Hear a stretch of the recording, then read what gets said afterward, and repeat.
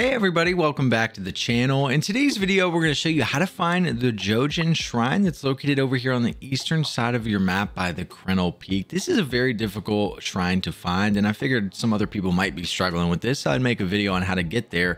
The location that we're going to start from is on the far eastern side of the peak, right next to where the water is. So you guys can kind of see where I'm standing here on the map. If you come back here, it'll be pretty hard to miss. You'll have a hole in the mountain. And I believe this might actually be the back side to this cave, but we're going to show you how to get in from over here. So here's the lake behind us.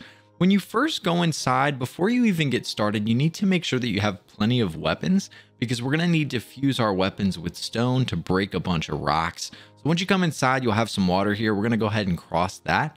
And when we come up on this dirt mound, right here is where all the rocks are going to begin. So you're going to have to break a lot of rocks. There's multiple directions that you can go. From this side, I would recommend just strictly going to the right. And again, this will be filled with rocks. I've already broken most of them up, but you will work your way through the right side and you'll come across some more water. So you can swim across the water here. And when you get up, the way out is to just continue up the path. But what you want to do is stay right. So when you come up this path here, just keep breaking the rocks on the right side.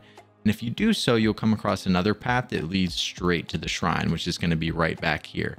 Again, there's multiple different directions that you can go in this cave. It's pretty much a big circle. But again, if you go through the entrance, stay to the right, as that's going to be the direction to the shrine. If you continue to go straight, you'll work your way up the hill. And up here, you're going to have a lot of pretty decent sized enemies. So you'll have to take out all of these guys.